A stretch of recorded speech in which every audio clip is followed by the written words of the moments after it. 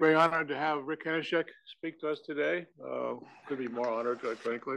Education, what more could we want? What could we hope for? We're all in the same business. It's called the exceptional results of sensible teacher salary reforms. Take it away. Thanks very much. I was going to bring in a prop. I have a prop that suggests that the reforms that we're talking about that has a copyright of 1962. It's just that we don't get those reforms. What I want to do today is talk mostly about work that we've done in Dallas, Texas. Dallas has gotten very little attention for the fact that it has completely changed the way it hires and pays and evaluates teachers. Dallas has, for now close to 10 years, been working on a set of school reforms that turn out, as I will demonstrate, to be pretty powerful in terms of results. And then you say, well, which of the other 13,500 school districts in the country have adopted what Dallas has done? And you find that not very many. And so that's one of the puzzles at the end. But what I want to talk about is what Dallas has been able to do. I have to warn you that occasionally I may break into spontaneous sneezing and coughing. It is comes with 2 negative COVID tests, so it's just an old cold that I might be having here. False positive. False negative. I'm going to take a little bit of a moment that is tangentially related to this discussion, and I take the moment because I've been unable to convince very many people that the current situation in education is really desperate in many ways. So I'm going to talk a little bit about the pandemic and what's going on in schools today, and then turn to Dallas, and then come back a little bit to what that implies for the pandemic. The Dallas situation is a complete change in how they pay and hire teachers. And then they applied some of the things they learned from which teachers were good and which weren't to induce some of the better teachers to go into some of the worst schools in Dallas. And it turns out that that works. And so that's the full story. Let me talk a little bit, sort of an aside, just to motivate this. I don't have to tell people here that skills and income go together. In the United States, if I compare what is the return to skills as measured by just standard math achievement tests or something like that, and think of a Mincer earnings equation with measures of what people know as opposed to how many years of schooling they have. This shows us returns across the world. It comes from a OECD survey that gave survey instruments to a random selection of the adult population in 30-some countries, and also gave them math and reading tests at the same time. So from that, you can look around the world, and what you see is that the United States rewards skills more than every other country in the initial survey. There have been a couple recent surveys, additions to the survey that suggest that maybe Singapore has higher rewards than the US. But what this says is that the US labor market really pays attention to the quality of workers.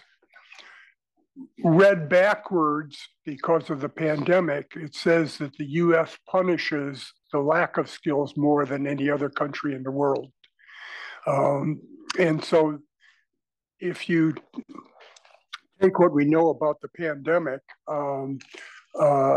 well, let me first go the part that is more controversial when I speak to all my macroeconomic colleagues is that skills of the population also seem to be very closely related to long-run growth rates around the world, and that the pandemic means that the U.S. Will have a poor labor force sometime in the future as poor achieving students go out into the labor market, and that by historical standards that we see would imply lower growth rates. And of course, lower growth rates are really important in terms of economic outcomes. So what does this mean for the US? Oh, this is the picture behind what I just said. Is if you array test scores on a horizontal axis against long-run growth rates, 1960 to 2000 growth rates, average growth rates of GDP per capita, it's conditional upon what 1960 GDP was.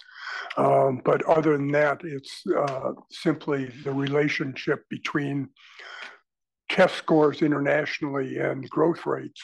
You can explain 3/4 of the variation in long-run growth rates with just test scores across countries. Yeah. So the economists who might object to that. Yeah, I know. Conditional on 1960. Let's through that. It is important, especially in our larger discussions, that skill is a level effect. And so every bit of common sense is this is going to have a level effect on GDP. Now you grow to get up to the higher levels, but you know, okay, it's not going to make you grow forever at another 1%. Why not? So I mean, I'll concede this point. You know, that whether you look at levels or growth rates, this is sort of consistent with endogenous growth kinds of models, and it sort of says that people with a higher skilled, more knowledgeable population invent more things, and so as opposed to you can't keep buying more years of schooling because you run out of age. Or adopt more things if you're not in the, but let's just say it's not obvious that growth is right. There are level effects, there are growth rate effects. You could really go astray. So some of the leading really crazy climate change estimates are because they did exactly this. And all you have to do is do the time series model right and it disappears. So if you believe in the level version of this, take 2/3 of the estimates I'll give you in the future. That's what the difference is if you believe in level of differences. For the next 30 years, it doesn't really matter, but how far you extrapolate. I think the situation is worse than that. That if you put it into a standard growth model, not endogenous growth, but a growth model that with the Chad Jones research. The people on that side of the table, yes. Okay, I agree with that. To get something happens favorable, or say unfavorable in your case, then it's gradually erased as time goes by. Yeah, I understand that. So it's not even a level effect. Well, that's what the conditional has that in it. Conditional has a lot, yeah. The conditional is exactly that point. That they're about inventions, then you only need to educate the top 10% and let the wage slaves be. If it's about levels, you need to educate. Okay, I knew I was going to make a mistake here. This is not what I really want to talk about, and I'll defend it separately. This is an introductory mistake that I was trying to motivate everything. To write this off as Rick Rick made an error here of introducing something that he didn't want to talk about. How to expect a tough audience. So if I'm going to quickly run through what would happen if you took the observed learning losses in the United States, where we now have data on what were the scores of kids before the pandemic and what were the scores of kids after the pandemic, or mostly after the pandemic, you find that there were huge losses for the US. The estimates I gave you that luckily we were the labor economics part of this, which people also would object to, says that this is a 5 to 6% average loss of lifetime earnings for anybody who was in school during the pandemic, basically. What did labor? Why would you object to that? I'm not going to discuss this, John. I'm carrying through to just trying to finish out my mistake because I have slides on my mistake. Okay. And here's the number that you would get from the growth rates of the previous estimates. You can use the Hall adjustment of taking 2/3 of that number, and you get a present value that is 10 or more times the total cost of the pandemic on business losses and unemployment and so forth in present value terms. So it's— What interest rate did you use for that? 3%. And the important thing from my standpoint is that these losses are permanent unless the schools get better than they were in March of 2020. If we just go back to March of 2020, you're going to have these permanent losses of this cohort that aren't going to be made up for. And so that gets into what I really want to talk about today. Rick, just on that score, do we know anything from other tragic national experiments like wars or something? What happened to school kids that were, how much was made up, if any? The best, yes, there are a series of studies of long-term shutdowns from union activities in different countries, Argentina, Colombia, Belgium. The best evidence, I think, is from Germany. Germany, after World War II, some of the Länder in Germany had a school year that began in January instead of September, and they decided that they wanted to get on the international calendar of moving everybody to a September school year, and they did this by having short school years. And so you can pick out a cohort that had the short school years in Germany when they made this adjustment, and you can follow it through the Social Security data that they are worse than the group right before them and worse than the group right after them in terms of what happened because of these short school years. Does it make up for 3/4 of a year, or? No. It's like half a year. So it's 2/3 of the— yeah. Okay, great. 2/3 of this number is very large. The 2/3 is to translate growth models into level terms as opposed to endogenous growth terms. 2/3 of that is still a huge number. Yeah. Yes, agreed. Just a little quick lead in. The way that we've been dealing with the pandemic is I don't think we're quite back to where schools were in January of 2020 by all measures. There's all disruption in lots of schools, but the most frequently sort of talked about remedial effort is to have more time in the current schools, either lengthen the school day or lengthen the school year.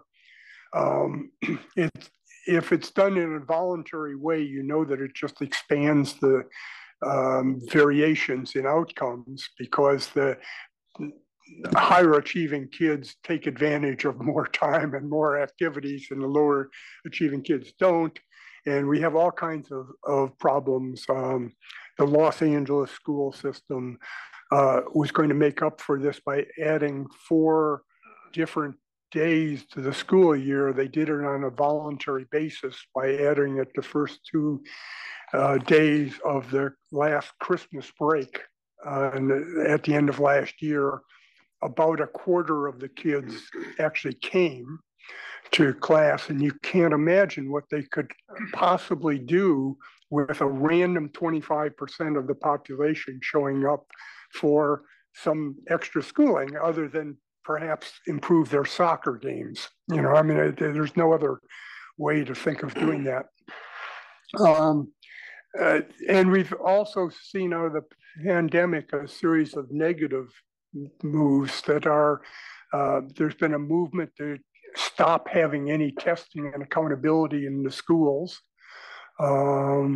That people have tried to link to the pandemic by saying things like, well, we know kids are worse off. There's no sense testing them to find that out. There have been lots of distractions. You will probably notice that nobody in Washington, D.C. has discussed K-12 policy. We're only interested in loan forgiveness and maybe early childhood education, but there's no discussion at all of K-12 policies. And then we have things like union actions in Oakland. We had an 8-day strike last May in Oakland that they had already settled all the pay and benefits issues, and the questions were whether we have reparations in Oakland, whether we have sustainable plantings around all the schools, and whether there are water coolers in all the schools. Oh, and housing homeless kids in the schools. And so in the midst of having these learning losses, the unions thought that it was important to stop schooling for 8 days. Yeah. There's also, I'm aware of California, the gutting the curriculum. We can't do algebra anymore. Is that just California's nettiness? Yeah. That's more California's, which is a leader. California has, even though California is in the bottom third of the nation in terms of performance, people pay attention to California, at least textbook manufacturers do, because it's got an 1/8 of the U.S. student population in California schools. Okay, that's all. We're going to say that, I'm going to say that schools have to get better, and that the only way that we really know how to do this is by trying to affect teacher quality. That's the only persuasive policy instrument that we can think of. People who have talked about teacher policies have generally put it in terms of, well, let's have just more teachers, reduce class size, and so forth.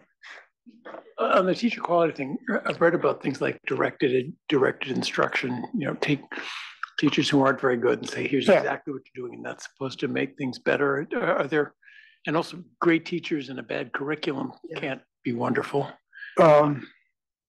So I'm not a big curriculum kind of person. I think it does have an influence in it, and at least when you do stupid things the way California does, it has to have some negative influence.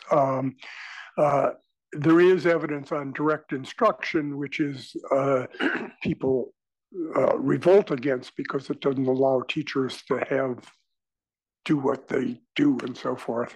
It's worked dramatically in developing countries where there have been dramatic improvements with direct instruction, where you can get actually the right level of instruction into the classroom. But that's not what I'm going to talk about. I'm going to assert for the most part, which is something I pretty closely believe, that some people are good at this teaching and some people aren't.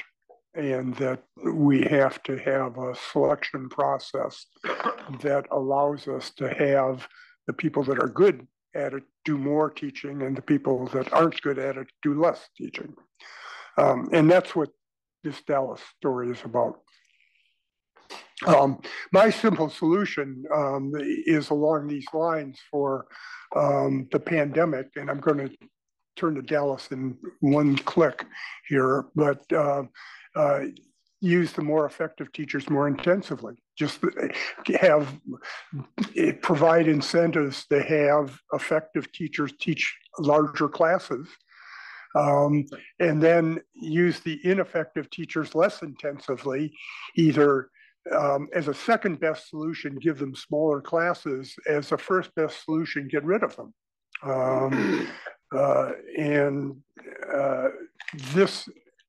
This is an idea that has not caught on relative to lengthening the school day in the school year.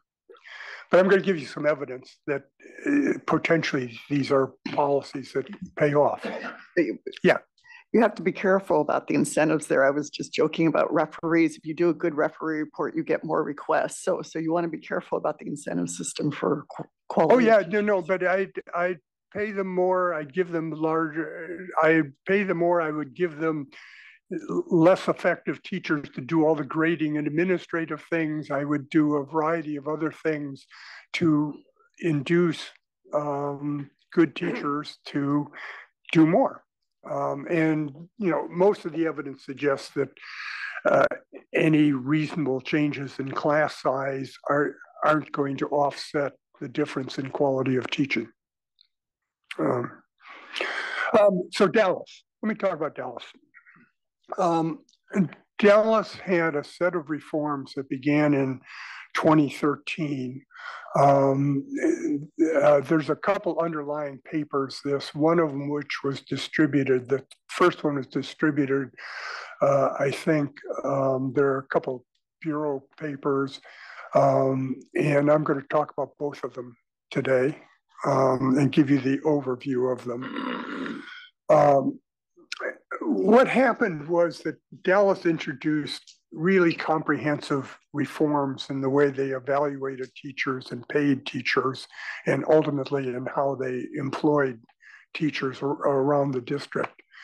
There was something called the Principal Excellence Initiative that was put together in 2012-13, and then subsequently the Teacher Excellent Initiative that did a similar thing in 2014-15.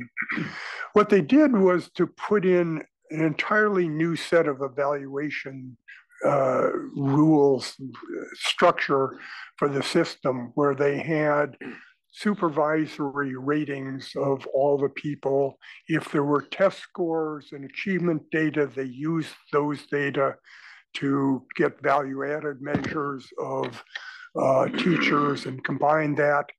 They had survey information from the kids and the parents that entered into all of this. And there was some use of aggregate school performance. So how did the whole school do as a collection that went into it. What they did was base pay on the evaluation. So historically, pay for teachers has been how much experience do you have, and do you have a graduate degree? And it's a lookup matrix, and you look up what the pay is for anybody. Dallas did away with that entire system. There were no remnants of it. There's a little phase in that went on, but they went entirely to pay according to the evaluations that people had. And later, the second paper that we'll talk about here provides incentives for better teachers to work in worse schools. And so they used the whole thing. Now, what happened here was that you take the teachers. Hey, Rick, for 1 second. You want to say a word about how they were able to get this done? This is kind of stunning relative to most of the basic idea of unions prevent any change. Sure. I mean, it's radical. Sure. So I wanted to track you talking about the results, but if you could just spend a minute or two on how that was done. Yeah, I was going to come back to that at the end, but I'll do it now.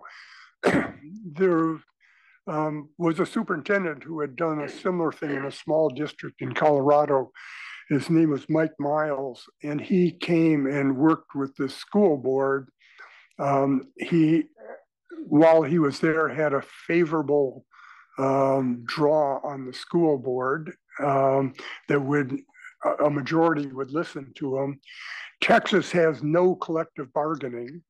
That's not to say that they don't have unions. They have unions that are very active, but he spent a couple years trying to convince the Dallas school board that they should adopt these programs, and a majority of the school board voted with him. There were some who didn't want it. He got this all in place after this long, elaborate process. And just as the teacher program was going into effect, he quit. And then it had enough of dealing with the school board, which in Dallas, the school board is sort of on a knife edge of whether it's something reform oriented or not, and so forth. And he got a good draw and managed to get this through. Having said that, when he got it through, it stuck, even as he left, because among other things, it was hard to go back to the old system. It wasn't just an add-on to the old system and a bonus that you get, but in fact, it was an entirely different system. And he had this clever idea that he would have a teacher advisory council that was clearly, it made sense to make it up with the most effective teachers. But if you think for a minute, the most effective teachers are the ones that are least interested in going back to the old system. And it's managed to stay pretty much in effect. Great. All of these things get watered down. The punchline at the end, I'll tell you now, is that last May, the Texas Education Agency, the State Department of Education, took over the Houston School District after a long involved legal battle. And Mike Miles was appointed to be the superintendent in Houston, where he is now. And there is some hope because I'll come back to that at the end, but he's trying to put this similar system in place very rapidly in Houston. So there might be 2 districts in the country. Why did the teachers' unions, dominated by people with lots of experience, lots of phony baloney degrees and high salaries, not immediately go out on strike over this? Well, they wanted to get paid. The contract changed. The contract changed. There was a phase in that it meant that nobody actually lost money from the old system, and it went into place, and then there was nothing to go back to. So there's no collective bargain. Somehow there's a union, but not collective bargaining? Well, anybody can, there's a private tennis club here too. I mean, they can join a union.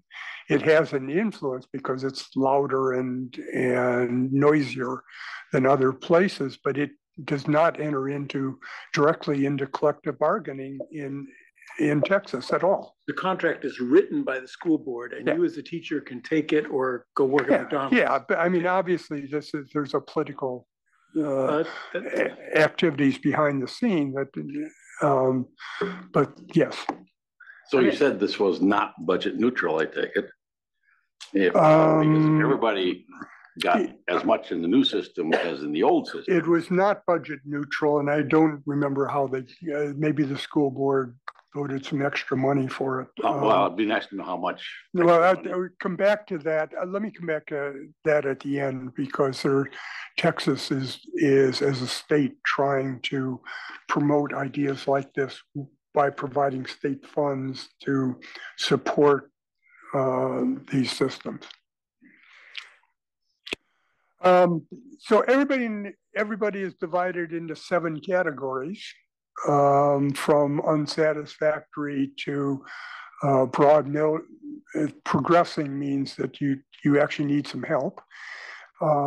Proficient and exemplary, and the rules that you can't move more than 1 category in a year or something, and you don't get dropped down unless you have 2 years of poor performance and so forth. But this determines salaries, where you are. These were in your budget neutral point, Ken. These were fixed size categories. One of the things that you find in U.S. School evaluations is that 94.3% of the people are good, and there's a very small number that aren't. Well, this has fixed proportions in each of these categories. They haven't quite worked out the dynamics of that, right? If you start getting rid of poorer teachers and get more, then I don't think that they completely understand that yet. What's the distribution across these categories? Do I have that? I'll show it to you in the schools we're looking at. I don't think I have it for the whole state. There are very few in the exemplary category. There's lots in the various proficient categories and some in progressive. You could address this later, but I'm curious, what is the impact of unsatisfactory or low quality teacher leaving the district? Because I think, this is what's happening in badly run district. What you see is people leaving and going to better district. And I wonder whether here you have also an inflow of better quality teachers, and some of the effect is driven by that. So I think there is a movement to get better quality in, partly because you can get higher pay. It's Houston that I'll come back to at the end, that Mike Miles is trying to institute this system, is one of the few school districts in the country today that has no vacancies as it went into this school year. It had 30 vacancies in mid-August for a school district that has 200,000 kids and I don't know how many teachers. So there are, with more money and with the promise of being rewarded for your performance, you get people that are willing to come in. Now, they don't explicitly fire unsatisfactory teachers, which is different than the only other big system that has something like this is Washington, D.C., which is somewhat different. It's built on big bonuses or big changes in base pay for the best teachers in Washington, D.C., and firing the worst teachers. And they fired 500 or 600 teachers in Washington, D.C., based on performance. That was not part of this system, although if you're unsatisfactory, you can't expect a lot of income and increases in the future. So you get more people to leave. Are you going to tell us show us the compensation effects of these different categories? Of course I am. Of course I am. That's the whole purpose of this. I'm going to show you the impact on students of. No. This is a design question. What's the ratio of? No, I'm not going to show you that. I don't have that. Give us any sense? I mean, is it like? Good question over here. Rick, if you're unsatisfactory for 2 years in a row, you're still allowed to teach. I think so. I think Who are the so. poor kids that get lumbered with those? Why don't they have them sharpened pencils or something? It's ridiculous that they're still teaching kids. They're still teaching kids in every other school in the country. This is the United States, Nick. Come on. This is the United States. You can't fire people just because they're incompetent. That happens all over the place, right? I mean, it really does. That there are very few dismissals for poor performance. There's some, but not a huge number. Is this really how it works? In the sense, if you're 3 years, you're 28 years old and you get exemplary, you're the highest paid teacher around, you've been there for 30 years and you get a progressing or proficient rating, you're going to get paid. So there's no age, every other business is kind of an age earnings profile, but is it really just, or does the ratings kind of start? No, in the phase-in, there's an age, you'll see an age component, but in the end system, there is not. Because the rating does depend on, it's a supervisor's assessment, so. Sure, and there are rules about, a brand new teacher enters as a progressing something, and there are rules on how quickly you can move from up in categories. And to be an exemplary teacher, there are a bunch of different hurdles, but you can move up over time. Okay, got it. And what are the weights on the different, like the teachers are evaluated by a supervisor and they're, students write about them, parents write about them. There's test scores. Are they teaching to the test or? So I think that if not everybody has test scores that can be used to measure their performance. For those that do have test scores, which in Washington, D.C. is about a quarter of the kids in Washington, of the teachers in Washington, D.C. can be evaluated by test scores. I think it's more in Dallas because they developed some new tests that were available. I think if you have both observational ratings and test scores they're about evenly split. If you don't, the observational ratings are the most. They include things like 10 to 12 random observations of teachers for at least 15 minutes over the year, and 1 or 2 longer observational meetings, and they're highly structured. The observational ratings are a bit structured on what's going on in the classroom and what people are doing. And so I think that there's pretty good evidence that those are quite closely related to student performance, the evaluations. So it's not just I walk in and say, Bob, you're not doing a good job, and walk out. It's that I have to record that over multiple times. But it isn't just about the weights, because if some of the inputs, for example, have much more variability than others, then because they're forced into buckets, the source of that variability is going to be the source of the ranking. Yeah, so I haven't actually looked at that, and I don't think anybody has, but you're absolutely right about that. Sorry to interrupt again, Rick. I'm still stuck on this. Is this transparent? I mean, are these rankings known so the parents know that they've got the person who was ranked unsatisfactory? No, this is public information. It is public information. I'll come back to that. In Texas, the commissioner in Texas was actually on the school board in Dallas before he was commissioner, and likes this system and has put in place a variant of this from the state level of incentives for it. And his idea is exactly trying to get a better market for teachers and effective teachers by this information becoming public and people perhaps bidding for good teachers, and maybe even parents revolting about bad teachers. Heavens. Okay, we've got that. So let me talk about evaluating the overall impacts first on Dallas, and then I'm going to talk about the specific applications to supporting difficult schools. So the problem, of course, is that the reforms apply to the whole district, and it's a little bit hard to know exactly how to evaluate that.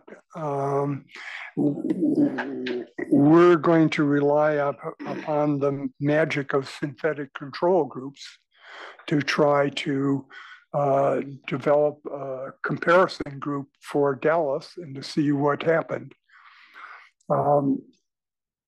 What we're going to do is try to match all of the schools in Dallas to schools in the 20 other high poverty big districts in the state of Texas. And we're going to try to have a control group for Dallas that is made up of a composite of schools in other large urban districts as seen in 2013. 2013 is kind of important because we're going to, the principal system comes into effect in 2014 and the teachers in 2015. And so we're going to try to get a control group before this really comes into effect. And then I'm going to try to convince you that the control group is reasonable by looking at the transition period between 2013 and 2015.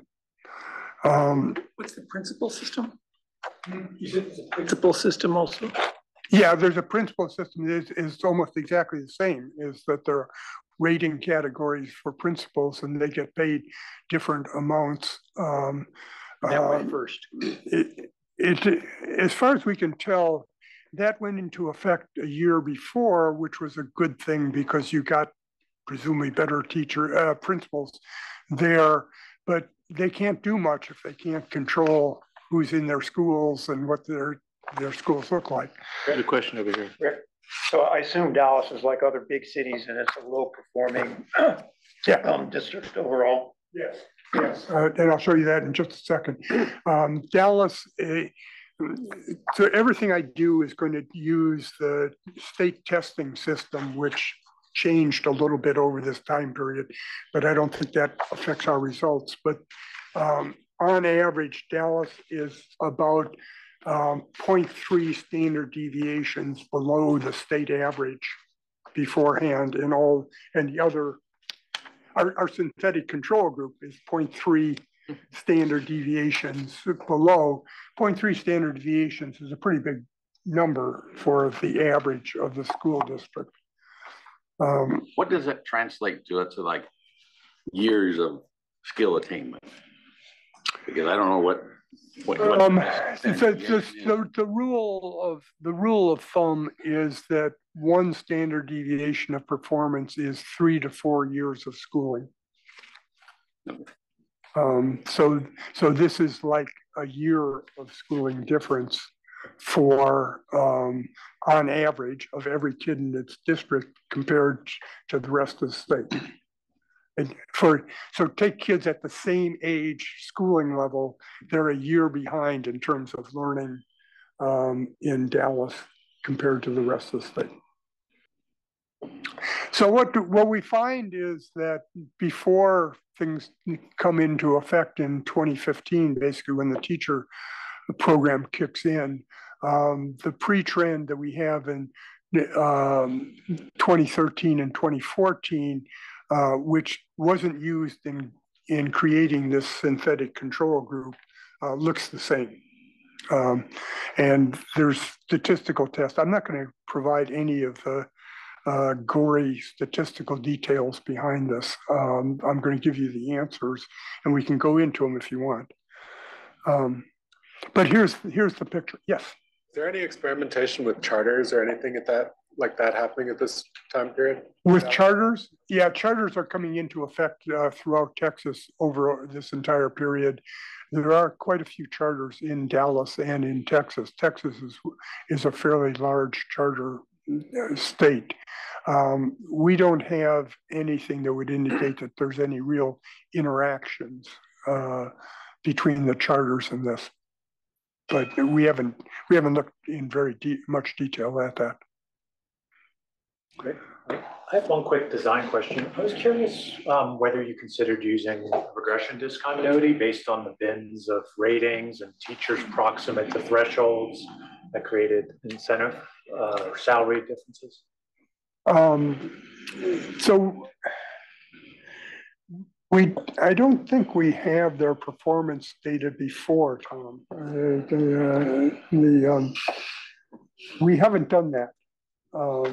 Which is a possibility, I guess. I don't think there's anything on that. I don't think it quite gives you the same full average treatment effect of interest, but it speaks to the theory of change because it leverages the contrast. Yeah. And so I don't know if we can follow teachers all before the rating system and into it. It's a possibility. So here's the answers. This is math scores of math achievement. And what you see is years beforehand, there must be some difference here. The black dots are Dallas Independent School District, Dallas ISD. And the red dots and lines are the synthetic control group. And what you see is that before 2015, we've got a control group that tracks this. And then we let the system rip after 2015. And what you see is that the control group stays at roughly 0.3 standard deviations below the state average. I think that is what's on the vertical axis. And the Dallas system goes to about 0.08 standard deviations below the state average, so that within 4 years, one of the poorer districts in the state is starting to approach the state average by this change in the pay system. This looks almost too good to be true. In the pre-trend, why, since it's separate school districts, 2007, what did we just have a year worth of dummies, or why in the world would schools across the state? It means it's signal, not noise, that it's happening to both. So what schools are changing in all kinds of ways. There was something called the 2008 recession too. I don't know if that doesn't quite work out. There are policies that are changing across the state and within districts all the time. So the synthetic control group is trying to find a group of schools that mimic the performance in our schools in Dallas, but that would pick up any gross changes, like changes in the testing system, changes in the accountability system, changes in the spending and so forth. So that we have sort of artificially through 2012 created a control group that is matching what would happen. So if you look at test data for the entire US over time, you see some jumpiness, even though there are 100,000 kids taking the test. There's some jumpiness. Is the comparison point a fixed object, or is it also changing year to year? The comparison point, when you say they're 0.3 standard deviations below, is that below something that's fixed over time? It's below the state average in that year. Oh. So we've normalized all the tests to the state average for the particular year. And so there is a lot, I mean, at least in the data that I use for Florida, there is a lot of change across years because they changed the nature of these tests. Yeah, sure. So part of it could be explained by that. That's going on in the background, yeah. Yeah. What fraction of all of the children in Texas are in Dallas? And the reason I ask is to the extent that the Dallas scores go up, that will affect the state average. So in some ways, you're weighting it against Dallas. This is my adding up idea from last week. Relative. Yeah. I'm bringing this up. There are 130,000 kids in Dallas, and I am remembering, and this is memory of 2 or 3 million kids in the state. So that Dallas is a big state and it has lots of big districts and so forth. So I don't think that that's driving much. Spread wouldn't be affected by that anyway. Right.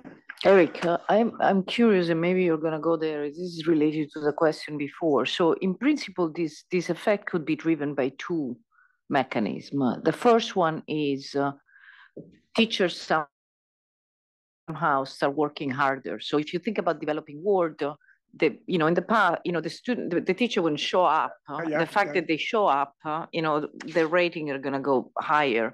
Or teacher move in and out of different quality. So you could separate the two if you have the teacher fix effect, which so I think is we tried to do that to some extent, and what we find is about a third of this difference looks like it's the composition of teachers, and 2/3 is something else.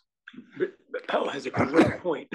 Just the rating isn't doing this. It means something was done with that rating that actually, sure. Where I guess we're getting to. Yeah, well, we're at.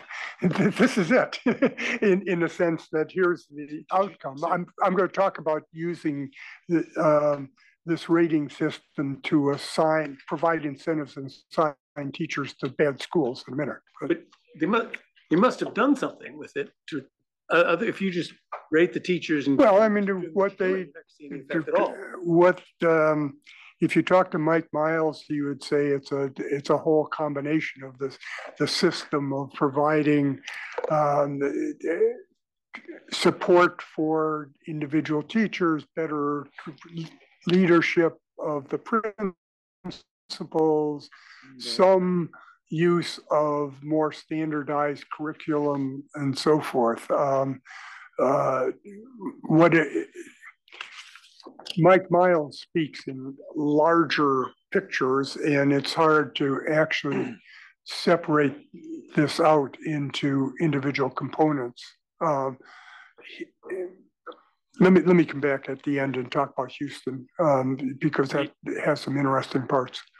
Are you going to break this down by type of school or type of student? Do you have the data that allow you to do that? No, I'm not going to do that. Type of performance? Math's the only one measure. Not true. Here's reading.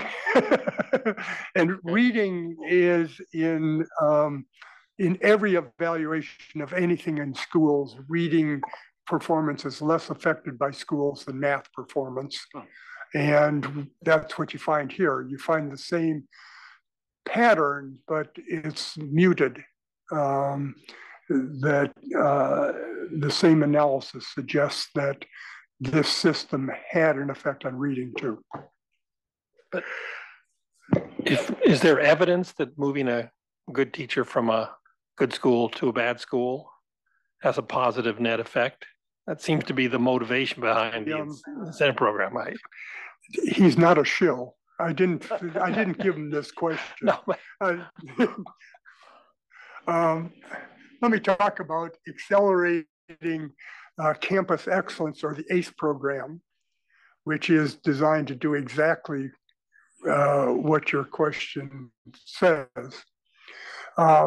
With this system, there were two concerns that the leadership of the district had. One was it might be harder to get a good evaluation in a crummy school.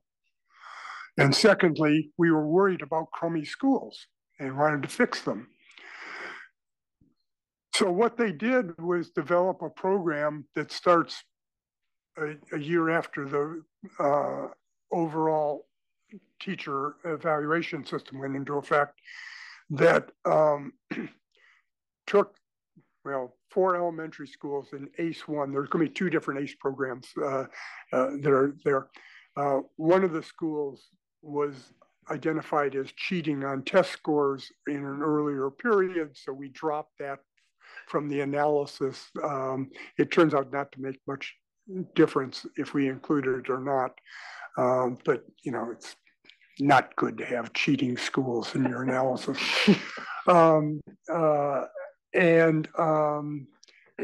What the ACE program, the ACE, there was a second version of this later on that they were concerned about. The ACE 1 program was the very bottom ranked schools in the district. The ACE 2 was essentially the second from the bottom schools in the district in a subsequent program that came into effect later. What they did was the following. First, they assigned an effective teacher to each of these crummy schools. I should say poor performing schools. We're broadcasting here. Each of these low performing schools got a new principal.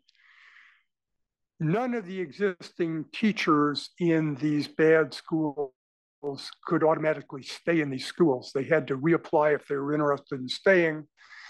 They were paid bonuses based upon their prior rating, effectiveness rating on the system. And there was a little bit of extra money for other things, but most of the money went for personnel. And this is back to Ken's point about whether it's cost neutral or not. Can you give us the sense of what the percentage of, how big the incentive had to be to move to a harder school? Yes, thank you. I didn't set this question up either. You know, thanks to my colleagues for asking the right questions at the right time. $2,000 signing bonus to anybody who would go there. The principal got an annual stipend of $13,000. The teachers, and this is the part that's unique to Dallas, the teachers got different amounts of annual stipends depending upon their prior rating. So that the best got $10,000 annual stipend. Middle got $8,000 and lower got $6,000. Now, what this does is contrast very dramatically with the way that schools have dealt with underperforming schools in the past. In the past, they have said, oh, we have trouble getting people into our schools. We will give a $5,000 bonus to anybody who wants to teach in this poor school. My general economic principle that's applied here is that bad teachers like more money as much as good teachers. And so you end up with, on average, the same mix of teachers going into these bad schools as was there before or within the district. And historically, anytime they put on combat pay or extra pay for the poor schools, the results have indicated nothing happens. Not completely the case. Not completely. Also, good teachers like to teach good students. So actually, I would guess there would be a negative selection in that direction. And in safe environments. Sure. I mean, historically, what's happened is that in many school districts, you have a right to select your school based upon your seniority. And the more senior teachers find it's easier to teach in high performing schools, and they migrate to high performing schools. The low performing schools get all the new teachers because they have no choice. And then historically, nothing happens other than you maintain the historic differences in performance of kids. What are ballpark average salaries? 50, 60, 70,000? They're about 60,000 at this time. Depending on your objective, it's not obvious this is right.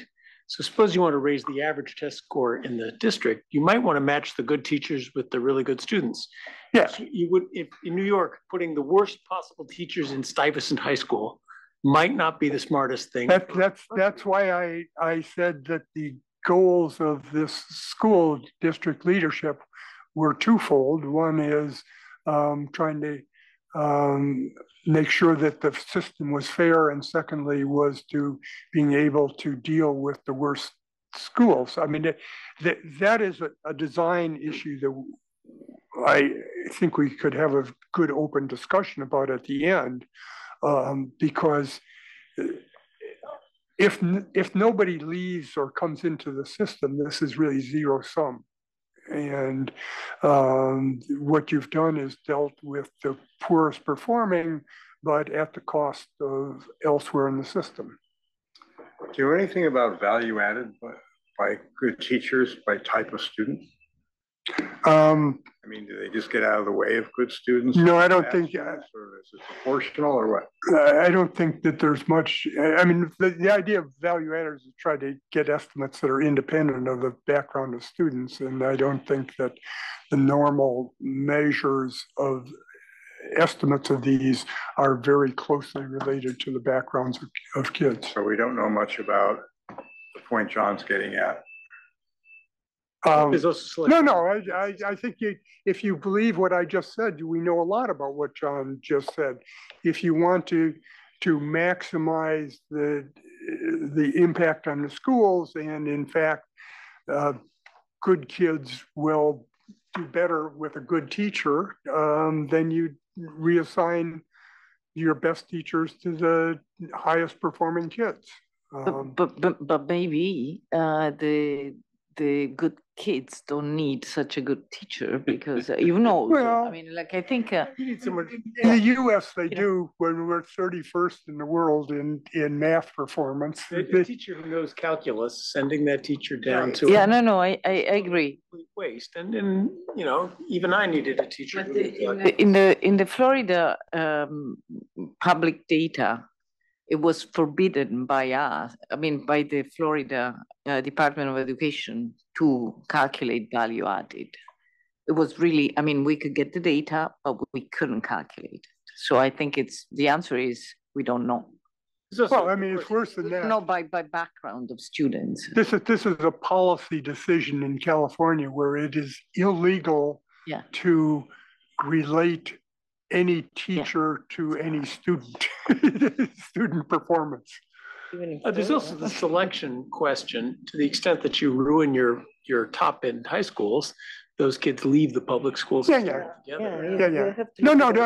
I'm not saying that this is necessarily the right objective function we ought to be following, or we might follow different ones. What I'm trying to say is that first, Dallas' objective function was to try to deal with their poorest performing schools. And so this was a system designed to try to deal with the very rock bottom of their schools. And what I'm going to show you is that it did. Okay. Now people have mentioned the word background. Now we do know backgrounds of students. We know that you have data in the background. We know that those factors are extremely important in performance. Yeah. And so when you talk about a school being high performing, perhaps it's just that the kids are all from backgrounds where you expect them to be high performing. That's kind of like a value added thing, but all of this discussion assumes that that what you're seeing here is value added or not value added, as opposed to no. This is at this point, choosing the schools is not value added in any sense. No, but in terms of your analysis of, you're talking about a poor performing school and a high performing school. And but you're not in your level, evaluation. I'm not. So not right now, I'm not controlling. saying anything about value added. Yeah, I'm saying that we chose schools on their lowest performance, and historically doing the worst, and looked at see whether we could change that by an incentive structure. And the assumption is that the student population didn't move, so you're pretty you're pretty safe there. Yeah, well, and we verified that actually, that this wasn't, the results we got are not a function of families moving in and out of these schools.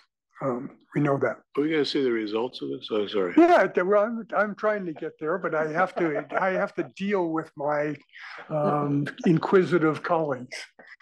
So here's the story of, on the left-hand side are the ACE-1 schools, the ones where these incentives were provided.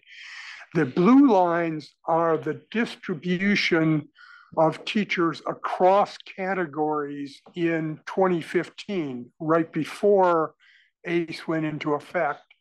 And the red lines are what happens after the incentives are provided. And so what you see is that the red and blue districts are largely non-overlapping, and it says teachers respond to incentives, which is something that has been debated in the education world of whether teachers respond to incentives, but they do. The right-hand side is our control group, which, the control group, by the way, for this study is the 15% next highest achieving schools in terms of levels. So we take the lowest for ACE program, and then the next 15%, their performance is the control group here. And in the control group, you see that before ACE and after ACE, nothing happened. They don't have very many on the right side of the distribution of the exemplary and high proficiency categories, and they don't change. That's really surprising. I would have expected them to leave the next highest. Where did they You're come in a from? semi-bad school. Those are the ones who are going to go to a bad school. No, we're talking about 2% of the total population here, of the total school teacher population, and so it's not enough to swing the remaining the adding up constraint. Those guys on the right-hand side. There's an adding up constraint that is true, that what I said before, and I believe, is that it's zero sum for the whole district, but you don't see it in specific schools because it's a small part of specific schools. Okay, so this is what happens. You give. What is the change on ACE-1? It seems to be changed from. Well, what happens in ACE-1 is you go from having all unsatisfactory and progressing teachers and low categories, the lowest categories of proficient, to having higher proficiency teachers and in the highest groups in exemplary. So this is just a frequency distribution of the teachers in the before and after ACE. And so nothing happens in non-ACE schools that you can detect, but that in ACE schools, they move. Okay, and so what happens? This is ACE-2, which is the same thing, that same sort of structure of having controls that are next group higher. We left out ACE-2 schools that were going potentially be a control group for the ACE-1 schools. We didn't put them in. It doesn't make any difference. And what you see is ACE-2 schools that came into effect 2 years later had exactly the same result. The teachers responded. Highly effective teachers by their prior ratings responded. They moved to these bad schools. Okay, and so what happened? Here's what happened. This is a diagram that my colleagues made, and I should have broken apart, but I'm going to try to walk you through this. This has got both ACE-1 and ACE-2 schools on it. The circles, there are ACE-1 schools. The dark circles are the ACE-1 schools. The empty circles are the control group for ACE-1. And similarly, the darkened diamonds are the ACE-2 schools, and the open diamonds are the control group. What you'll see is if you follow the control group across all the years from 2012 to 2019, both the control groups for the ACE-1 and the ACE-2 schools are basically flat. Nothing happens in those schools over this time.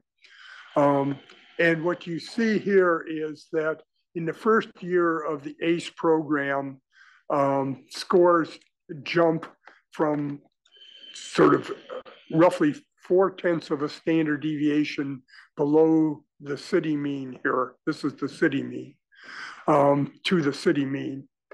And they remain high. They immediately jump when you change the composition, as I showed you on the last slide. You get the same thing in ACE-2 schools. In the first year of ACE-2, the scores jump. But then, partly because of a Judd comment, question, and partly because of not thinking it through, in 2019, the ACE-1 schools have been doing very well, so they were no longer in the category of needing help, and they removed most of the incentives for teachers there. It turns out that a large number of the better teachers left, some going to ACE-2 schools, by the way, and what you see is that scores plummet. When they take off the incentives, teachers leave, and they start reverting back to their old level of performance. So I think this little picture, which you can reproduce in various regression forms and so forth, this little picture, I think, identifies the fact that incentives matter, that differential incentives matter, that are based upon the effectiveness of teachers, and that you have the power to take the worst schools based upon family background and everything else and move them up to the city average if you provide them with good teachers or good principals too. Real quick, there's two parts of this, and one part of it is less compelling than the other part.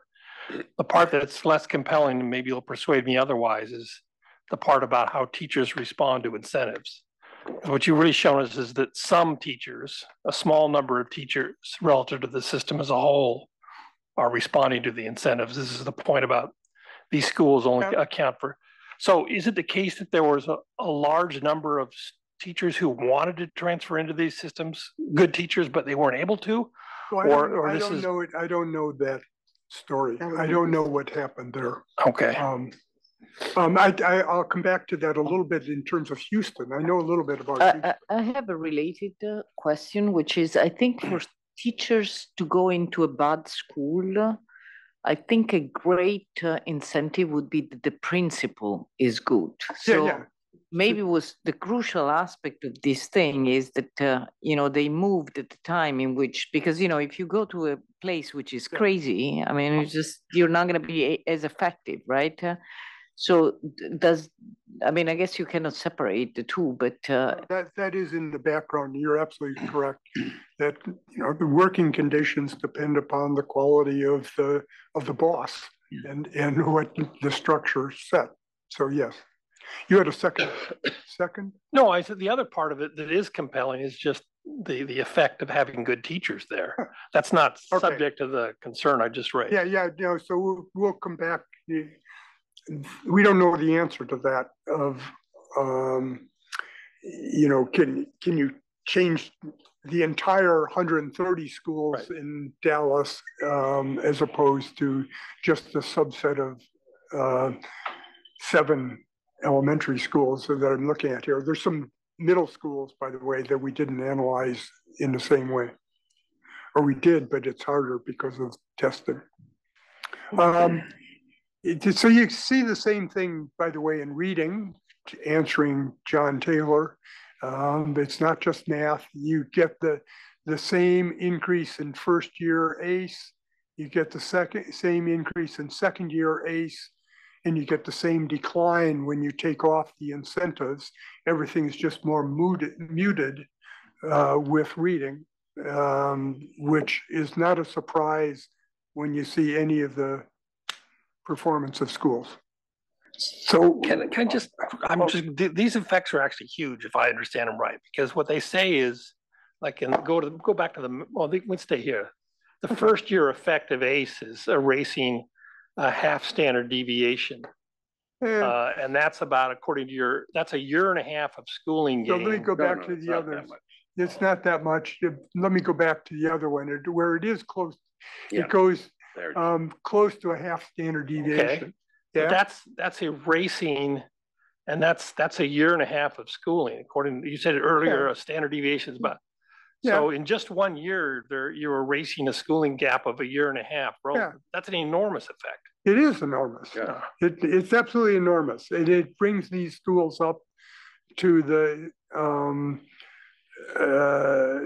district average, the worst schools, and it brings the entire district of Dallas up to the state average with the whole system. So the upper schools did not lose. They did not, according to the previous by this thing. Measure, Yeah. Okay. Now, it's awfully quick. Yes. You're always talking about teachers as if that was a homogeneous group of people, but math versus reading, we're talking about a different group of teachers. No, these are elementary schools where they're teaching everything. Okay, sorry. These are elementary schools. I should have made that clearer. Yeah. These are not specialists. Yeah. So the more compelling story, I think, is that we then looked at, we were looking at performance in grades 1 through 5. Actually, we test them in, it's grade 3 and 5 in the previous things where we test kids. They go to middle school in grade 6. And the question is, do you see these performance gains holding for grade 6 after they've left the ACE schools? And so the left-hand side is the full distribution of performance of ACE kids versus control kids. Controls are the red and ACE are the blue. And then we look in 2019 and you see that this distribution has been systematically across the board slipped to the right. And that this is the longer term effects that you see. Now, if you look at just kids that have had 1 year of ACE and then left, they don't get much of an impact. So what you see with the 1 year, that our interpretation at least, is that it's easier to change the short run test scores than it is the underlying deeper learning. But after 2 or 3 years, you see that kids have a lasting impact in subsequent performance, suggesting that this is not just teaching to the test or anything, but that they are in fact learning things that carry through. Or that teaching to the test is actually useful. Some of us have argued for that. some of us have argued for that, yes, in terms of general accountability, that if you have a reasonable test, you want them teaching for that test. Part of what they're learning is how to learn. Yeah. Okay. So let me give you some conclusions here, and then we can talk more widely. So I take this as supporting my general unrecognized policy proposal to improve teacher effectiveness to deal with the pandemic problem. That teachers respond to incentives, and having effective teachers makes a difference. Because what we're seeing here is change the composition of the teaching force, nothing about class size or anything else. And if you get better teachers in, you get better performance of the kids. I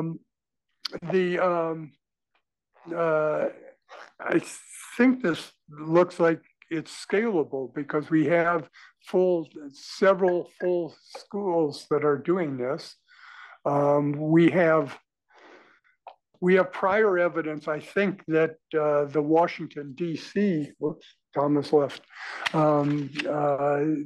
Washington, D.C. System has lasting impacts that has improved schooling in Washington, D.C. It's still not a very good system, but the kids have done better.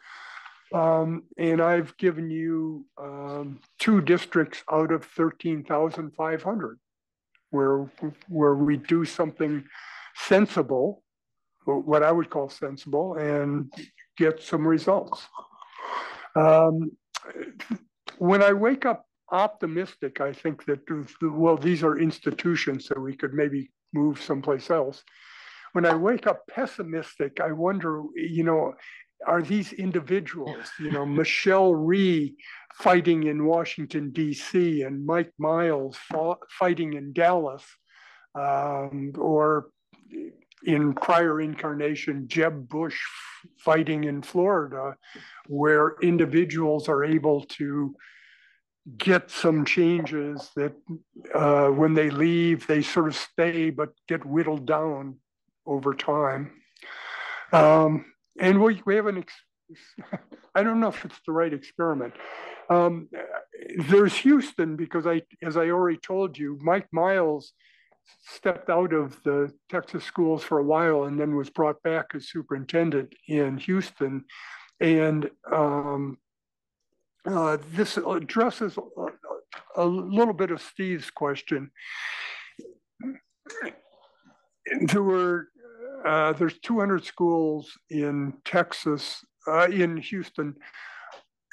27 of them were identified as failing, and that gave the possibility to the state commissioner to replace the school board and the superintendent and bring in administration.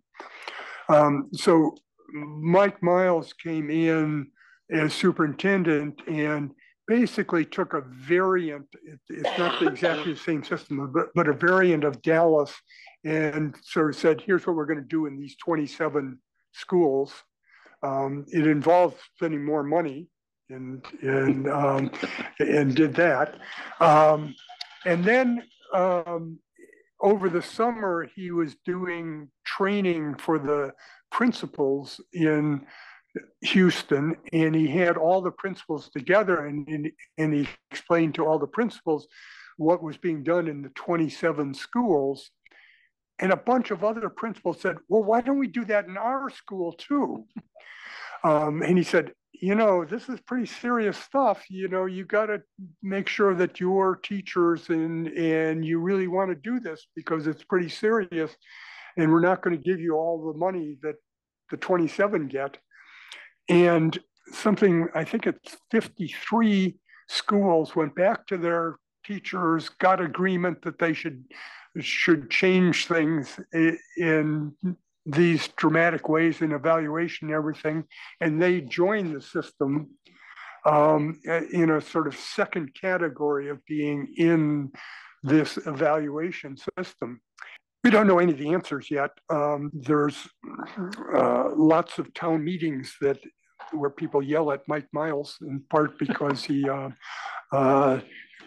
eliminated 23 librarian positions, to arguing in a sort of Judd-like way that, well, money isn't available for everything. We have to make some choices. About other states, other areas. Oh, let me say a little bit more. One more thing about Texas. Texas 3 years ago, as I said, the current commissioner had been from Dallas, and 3 years ago, the Texas legislature passed something called HB3, House Bill 3, which, among other things, had a pot of money in it that would give incentives to any school district in Texas that put in place a reasonable accountability system and use that to help bring good teachers into poorer schools. This is actually my idea of how you can do this. He didn't say institute the Dallas system or the Houston system. He said, if you can come up with a reasonable system that's based upon your own capacity and your own interest, we'll provide the support from outside to deal with the Judd budget constraint, and we'll help to pay for this, but in part to try to get a market for these teachers that will be identified in various school districts as good. The money followed the good teachers, essentially. The state would provide more money for the good teachers. And presumably, I don't have any actual data on this. If a good teacher leaves San Antonio and goes to some other district, the money presumably follows the teacher, so that you have starting to have some sort of pseudo market for teachers and effective teachers. It's going to work. I don't know. It looks to me like like there's a lot of evidence here that if you do sensible things, it pays off. The Dallas accountability and compensation system, as you described it, I would think would greatly undercut the demand for advanced education degrees for teachers. Hopefully. Hopefully, right. So that's so part of the institution. Sorry, Eric was creating the institutional barriers aren't just the unions; they're the whole credentialing mill that education schools are a part of. I mean, so look at this. Texas has 1,000 school districts, and you have this one Dallas breaking away. They have no collective bargaining, and yet the system has a lot of inertia in it. It keeps doing what was done before. And is there any evidence on what happened to teacher enrollment in Dallas? Yeah, it appears. Programs after this. There's a little bit of evidence that, and there's, I think, more evidence from Washington, D.C. In Washington, D.C., you at least got the poor teachers to leave more readily and had the best teachers stay around a little bit longer. It's a little bit hard to get comparisons of who is moving in and who's moving out because you don't have measures of their effectiveness before they're in the district. So it's a little bit hard to do that. I think, well, I can do this in 2 minutes and I won't be attacked for it. I think it's really hard to ever guess who's going to be a good teacher before they're in the classroom. And what these systems do is emphasize performance after they're in the classroom. I don't know. Well, what you're finding is that there's sort of a generalized good teacher. I'm actually surprised that somebody who's a good teacher in a fancy school can also be a good teacher. Yeah, that's the evidence that we see. We see that evidence that people who are good are good. And the other curious, so we do, you mentioned just public schools, but I'm vaguely aware of the near miraculous things that some charter schools, like the Success Academies, have in New York, where they go into the absolutely most horrible schools and they turn out kids who are beating state averages, which seems to sort of go further to prove your point. Good teachers can do wonderful things with a very with a difficult input level. Yeah, and you know, there's no magic system, and that's part of the problem here. Like Success Academies has a very scripted curriculum and program, and they monitor it. And teachers that aren't performing well according to that system don't stay around. But it's hard to put that in place in lots of other places. So what really you're showing us is you can get some way in that direction, even in a public school system, at least so long as it doesn't have a big blue city union problem. Yeah, exactly. That's the message. You know, the discouraging message is I'm talking about 2 school districts or a handful of school districts out of 13,000. Rick, we have a question online. Yes. Oh, Paul. Hello, Rick. Yes. Hi, Paul. Yeah. So I have a short question, and then depending on the answer, I'll have a longer question. So the short question is, are these the average scores at these schools that you're talking about, or are they the individual level scores of each student at the school? They're the average of the individuals. The average of the individuals at the school level. Yeah. Well, because when you say a standard deviation of 0.4, that's a very big number. I mean, in the study that Mathematica did of Washington, D.C., the total impact was about a tenth of a standard deviation. And that was over, the whole impact. It wasn't just in 1 year or anything like that. So you're getting much bigger impacts here, but I'm wondering if you can really use that same standard deviation unless you've got population of individuals that you're looking at. That's an individual. He was asking. That's a standard deviation of individual scores. It's not school averages. It's not the standard deviation of the school average. It's the standard deviation of the individual scores. All right. Well, that's more impressive. I mean, that's truly impressive. So that invites my other question, which is, it's very hard to keep that going to scale. I mean, if you go to DC, you've got a whole innovation at scale for the system as a whole. You've got it in a specific set of schools, almost any innovation in a pilot kind of setting.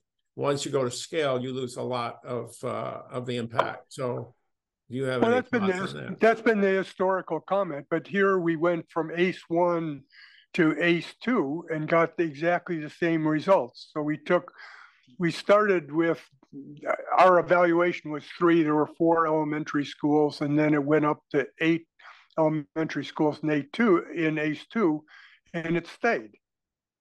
You could reproduce this as you went up. Now, there may be limits to it, but this is more scalable than almost any other experiment that I know of. Did I hear you correctly? You say you went from 3 to 8? Yeah. We went. Okay, I don't really see that as scaling. I mean, you're a long ways from being at scale in Dallas. I want to. John Taylor had to leave, so I'm going to take his prerogative and call time. And thank you very much. Thank you. That doesn't want to go.